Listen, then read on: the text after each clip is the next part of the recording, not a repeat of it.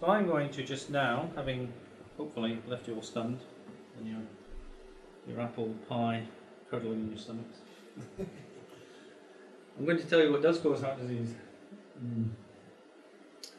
And the reason I'm a skeptic is I started looking at heart disease from this direction, and having spent years and years thinking there is another explanation for heart disease, I realised the cholesterol hypothesis had to be wrong, and that it was wrong.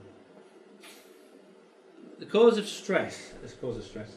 of heart disease is stress. Now, the problem with making this point is that nobody knows what stress is, and neither do I really. However, when I'm talking about stress, I'm using a very specific definition of it. But you've all seen these curves where performance goes up with stress and then it reaches a point and then it all comes back down again. And all GPs are coming down here somewhere, probably about here, and performance is beginning to go off. The fact is that of course, when you talk about stress, it's very important to know that the same thing can affect people in two different ways.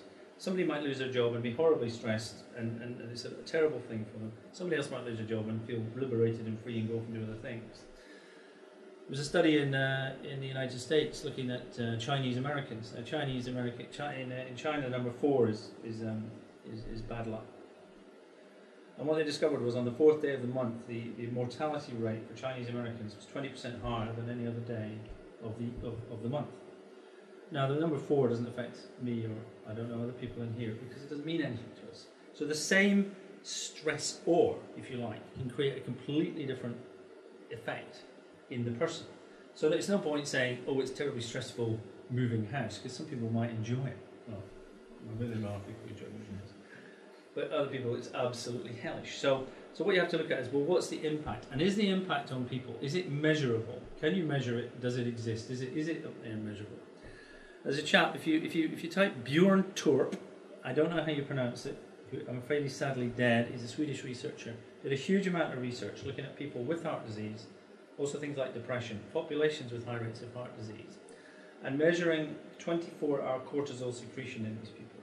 And what he found was that if you had heart disease or depression or were in a population with a high rate of heart disease, that you saw a flattened or burnt out cortisol secretion. These people had a measurable dysfunction of the hypothalamic pituitary adrenal axis along with the sympathetic nervous system and parasympathetic nervous system.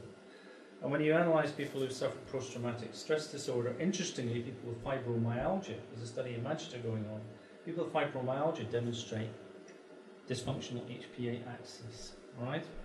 So there's clearly people demonstrating this effect. Now, what happens then is if the HPA axis is dysfunctional, you have an overdriving sympathetic nervous system and you have a flattened stress response, and then this affects the body in certain ways. It creates the metabolic syndrome.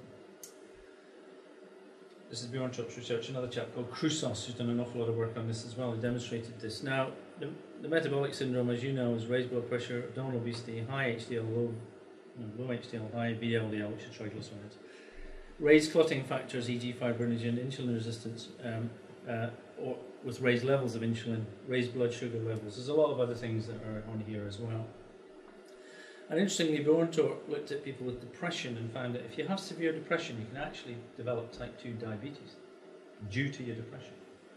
And if your depression is cured, your type 2 diabetes is also cured, cause and effect. And people who are given antidepressants, actually, these factors improve them. So that's all very well. How does that then go on to cause heart disease if it's nothing to do with LDL or cholesterol? There is a hypothesis called response to injury. Some of you may have heard of it, some of you may not. There's thousands of papers on this thing called response to injury. What causes atherosclerotic plaques to develop? There's 3 things that happen. There's endothelial injury, either the endothelium is stripped off or damaged or in some way something happens to it. This is followed by a thrombus forms on that area of endothelium. And then there's a repair process. And this is where I remember called about endothelial progenitor cells. Once a thrombus forms inside an artery wall, the endothelial progenitor cells come and they stick to it. And they stick to it and they grow and they cover it up. And so the next thing that happens is you have a thrombus behind the endothelium. So when people say, how did everything get through the endothelium? The answer is they don't. When those things happen, the endothelium isn't there. This is initially fatty streak development. The repair system almost certainly gets rid of the thrombus, because when you look at what's in a plaque, it's exactly the same thing that's in a thrombus. You find fibrin, fibrinogen, red blood cells, white blood cells. Lipids are drawn into the creation of thrombus. Apart from platelets, the other thing that makes up thrombuses are lipoproteins, and especially a lipoprotein called lipoprotein A. I'm not going to go into that because that would take too long. So essentially, if this hypothesis is correct, then anything that increases damage to the endothelium is likely to increase your risk of dying, of getting more plaques forming. Anything that makes the thrombuses that form bigger and more difficult to get rid of is likely to increase your risk of heart disease. And anything that damages endothelial progenitor cell production is going to increase your risk of heart disease. Because what's going to happen is you're going to have endothelial injury, repeat. If you look at a lot of plaques, they're like cutting through a tree. You can see bands, like band after band after band of repeated thrombus formation on the same point. The final one is the one that kills you. Endothelial progenitor cells. What causes these to reduce in number? Steroids cause these to reduce in number. Steroids are a major risk factor for heart disease. Age. Why do people get more heart disease when they get older? Everyone just takes it for granted, but there has to be something going on. Not all diseases are more frequent when you're older. What happens is there's a stepwise reduction in endothelial progenitor cell production as you get older. What else causes endothelial progenitor cells to reduce in number? Renal failure. Because in renal failure, the kidney don't produce the hormones that trigger the growth factor production in the bone marrow. And so you can see why having a low CKD and all that is associated with high rate of heart disease, causes accelerated heart disease. Systemic lupus erythematosus. Women under the age of 50 with SLE have 70 times the risk of heart disease as women who don't have it. Steroids are used in SLE and all these other conditions. Thrombus formation, anything that increases thrombus formation. Stress hormones increase thrombus formation. Raised fibrinogen levels increase thrombus formation. And now I'm going to make a horrible admission. When you've got familial hypercholesterolemia, your blood becomes hypercoagulable, primarily due to increased fibrinogen levels in the blood, and also because the lipids themselves become focuses for thrombus formation. Endothelial injury, high blood sugar levels, smoking. So you can see that potentially you can start to say, what I say to people about heart disease is it's not, if you like, it's not a disease, it's a process. And it's this process, and if things go wrong with this process, plaques develop more rapidly, they become unstable, and then they rupture.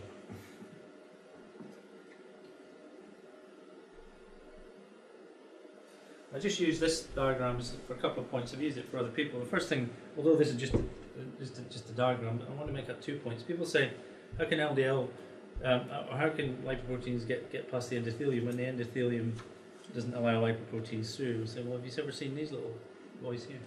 These are capillaries. Anything can leak into the artery wall from behind. But the other important thing for me here is just to say that when they say there's a plaque in there's foam cells, the endothelium is not damaged at this point. So whatever's happening, these things can't get through the endothelium. The endothelium is repairing over it. This is an endothelial cell and this is another endothelial cell. Now in vivo, they're joined together at the hip. You can't get anything past them. They act as barriers. So just moving back to the LDL hypothesis for a moment, when people say to me that LDL can leak through the endothelium, I say to them, how? It can't go through an endothelial cell, it can't get past them. The only way anything can get past an endothelial cell, unless the endothelial cell wants it past, is if the endothelium isn't there at the time.